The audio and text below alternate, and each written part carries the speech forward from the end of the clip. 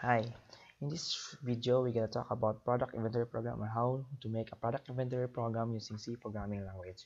So this is the following choices.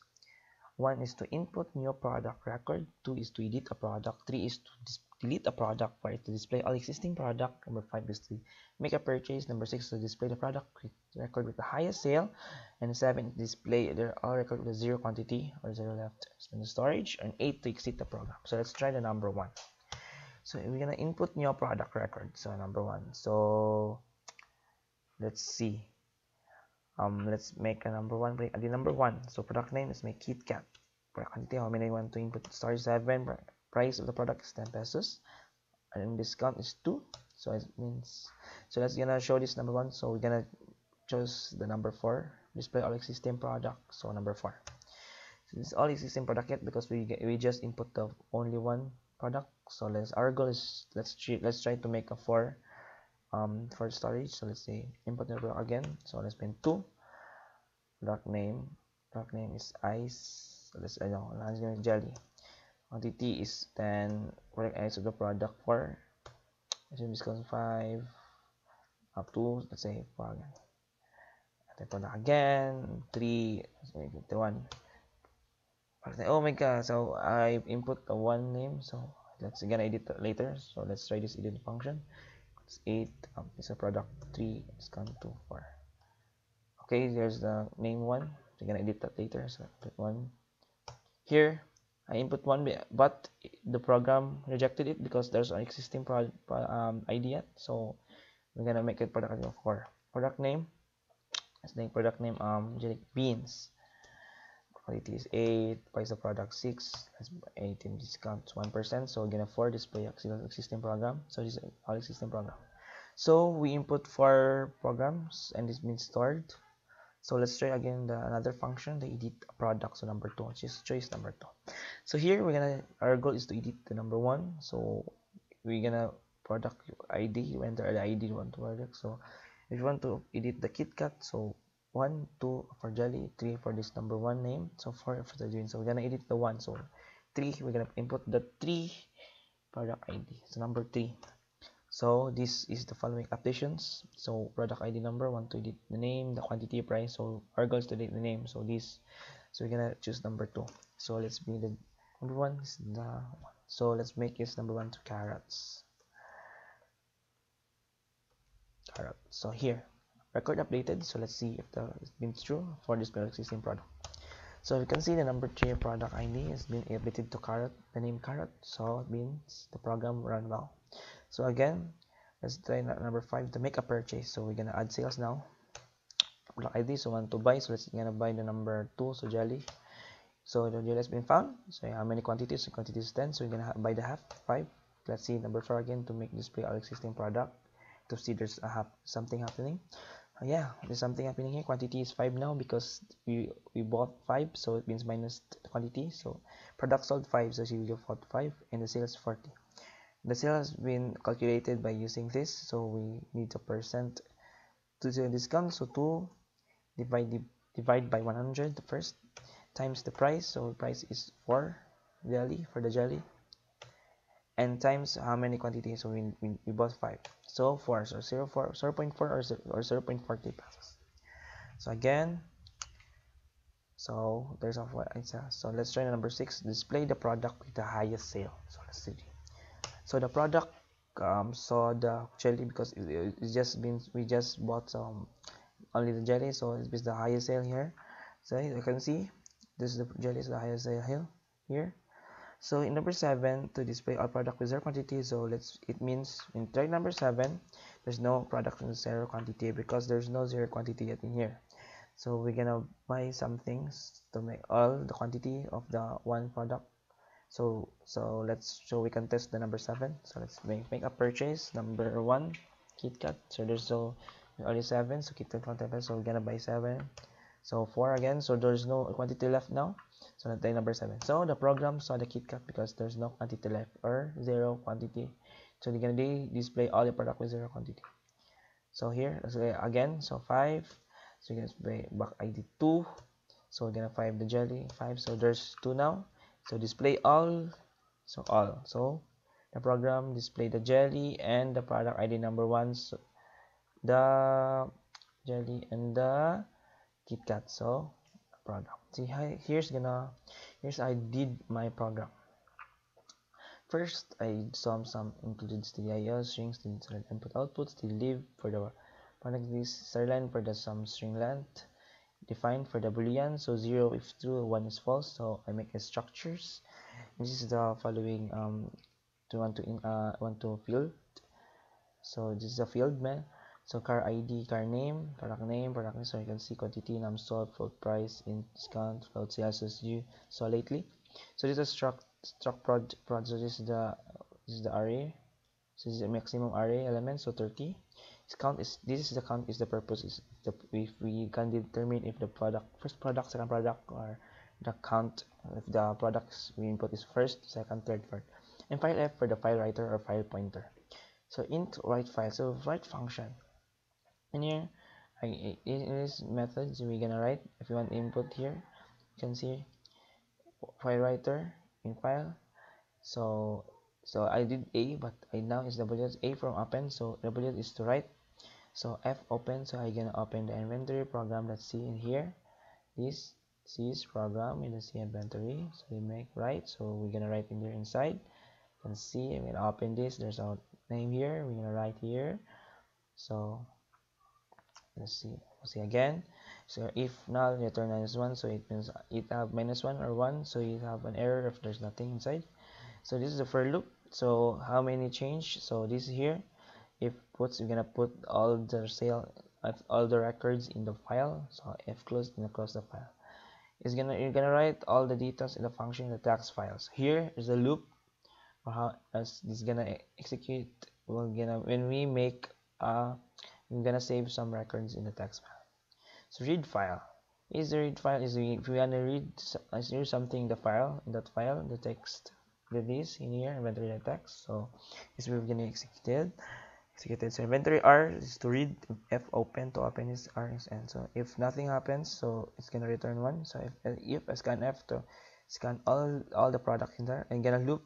Also we're gonna get all the existing records in the file. So close. So here is the main.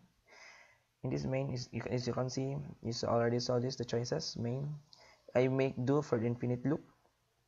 So one for add product. So let's try case 1 for add product. So hide this add product. I made the add product. So this I product or add prod. So first you're gonna read the file first.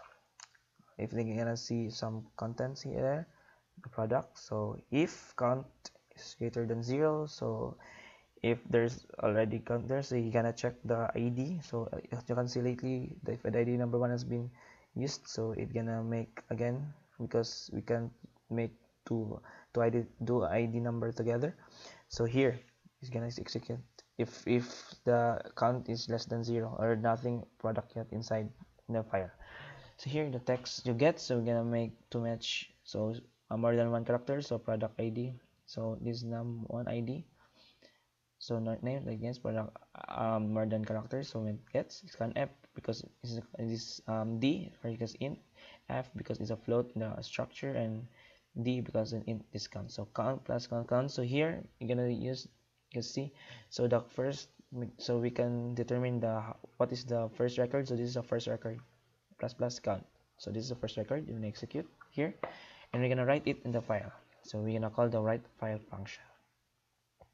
Again, let's see again. Number 2 is the edit product. You can see case 2 edit product. So you're gonna search edit prod.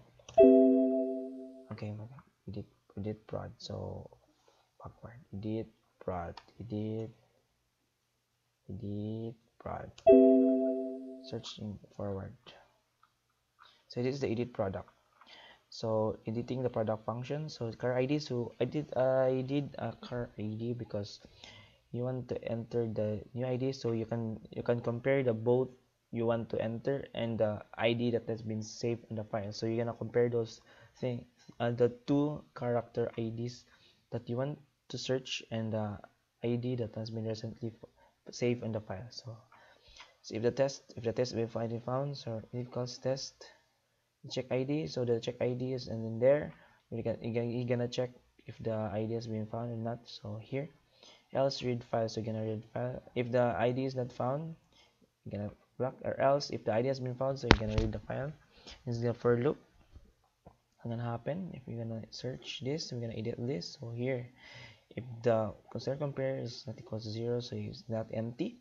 So write file. So here you're gonna update these things. So you're just gonna choose here. So first switch choice F1, so enter new ID. So you can see and product name ID. So we're gonna change the name of that given ID. 2 is the name the given. You're gonna change the name of the given ID. 3 or quantity or how many. You can use this if you want to store again many quantities of the following product. 4 is the new price if you want to reprice that things. 5 is the discount of the product and want to change the product. If not in the selection, so you guys gonna display invalid selection. Break is gonna stop the loop. And this is the right file. You're gonna write file again. You're gonna write the changes and gonna close it. And this read file, write again, and F close. You're gonna close, and the record has been updated. So let's do number 3. As you can see, delete prod. So we're gonna delete prod search again. So for delete prod, there's no it is delete prod. Oh wait, delete product. So here, delete product. Okay, wait. I'm gonna search the delete product here. Edit prod, add prod, purchase prod, write file, add prod, edit product, check ID. Okay, display product in main. Oh my god, where's the here? Purchase product, display highest sale, 0 quantity. So purchase. So here's just delete product. So functions delete a product. So quant read files, we're gonna read file again. Hierarchy because we're gonna. So this is just that's like the add product or the edit product thing. To just compare. So given ideas, I'm gonna compare the ideas may recently saved in the file. So this is a two loop. So because we're gonna first loop the true, if not, if there's the boolean is true, z is true because the z is false. If it's true, this is gonna execute it. Match the data. Therefore, it will erase the selected data. Count -1. So the following first product we're gonna -1. So we're gonna delete. So product equals j plus 1. So that product has been deleted in the file and that line has been null, become null and erased in that file in the count minus. So it means the count will be decreased or -1. If false, product can't be found. So write file and again write file to gonna write the null or the missing. So it means the product has been deleted and changed to 0 or the space has been deleted. So number 4 is the purchase. Number 4 is the display product. So let's see display prod. Okay, you can see the display prod. Let's say display prod here, delete product here, purchase product, display highest sale, 0 quantity, add product, ID checker, edit prod. So here the display product. As you can see, count read file. So you're gonna read file of how many products inside the file. Count is count less than 0. Can't update the file because there's no product yet. And this is the product we're gonna execute. There's many. So here you executed. So 4. So you can I use loop so I can see product I have if the first loop here until here. So you're gonna print all the existing in the file using the for loop. They're gonna get it all existing product in the for loop in the file. So see product I name, so it means 0 first name until how many count how many product has been added. So this is the for display product. Number 5 is to purchase product. You can see the purchase product. So here is the purchase product method or function in quant for if you want how many quantity if you want buy. So I made, so we need to make a new quant, and I for the loop, car ID again, so for the search, and the boolean, and count, so we just want to read first the file. And so here product ID, so we're gonna use the ID, so new ID, so you can compare the your ID you want to the edit and the ID has been recently saved in the file. So this is the for loop. The if we found it, if the ID and the product ID and the file has been recently are matched, it's true. And again, and this we're gonna execute it. So item found containing a name, price. So how many price? So this is the quant. I'm gonna use the quant. It's just gonna check if the quant or if the user's quantity is greater than the product quantity, or must, or it means if the file quantity of the product is less than of the quantity, so it is gonna display a sufficient quantity or please restock. So else this is gonna execute it if the quantity is less than the product quantity. So we have an enough quantity, so the product, so users can sell, so user can buy. So here float times sales, so equals sales. So DAM sold, so we can how many quantity, so it means as we saw lately, so there's DAM sold when you bought 5, so the DAM sold been added 5. So quantity, so minus, so the quantity has been minus, so how much the user want to buy, so the quantity of the product has been minus in the sales. It's here can execute quantity how much, so this will execute first because in the parenthesis here let's count divided by 100 times the price of the product times the quantity how much means, and the temp sales plus temp sales, and the temp sales here how much sales have been sold, and else if not found they cut the product, and we need to write the file. And the sixth is the display domain. Is the sixth is display highest sale. Six display highest sale.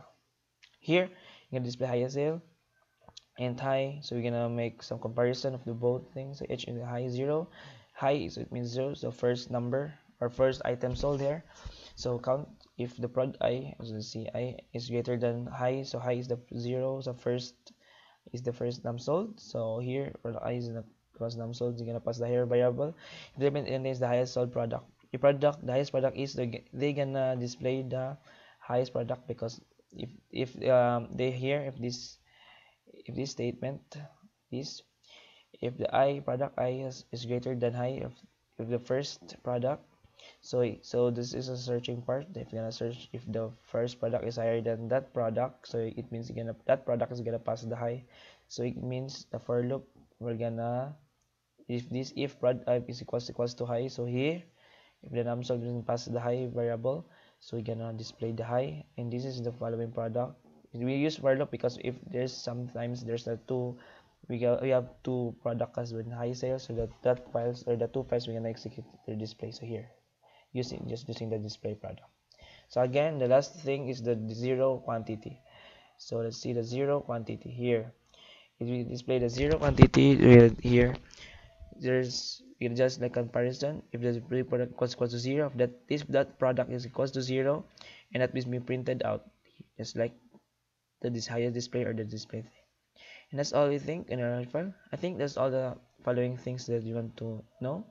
As you can see here, write file, read file, display zero quant, display highest sale, purchase product, delete product, everything, ID checker, edit product, switch for that thing, write file, edit check, display product, the display and this is the main product. You're gonna execute when there's no file located. And this is just the things, apply product, quantity, and this is case 0 to exit. And this is the break. This break things if you want the choice, nothing there. And this is while loop, so if you're gonna enter some it's not equals to 8, so we're gonna the loop will be infinite, and when you enter the 8 and the program will stop. Let's see if we're gonna enter, if you enter numbers not equals to 8, for example here we're not saying equals to 8, so the program will not stop, so 0. So if you want to enter the 8, the program. That's all for the video guys, so I hope you learned something, and I hope this can help you and about if you have something about activities about a mentor program. Thank you for listening.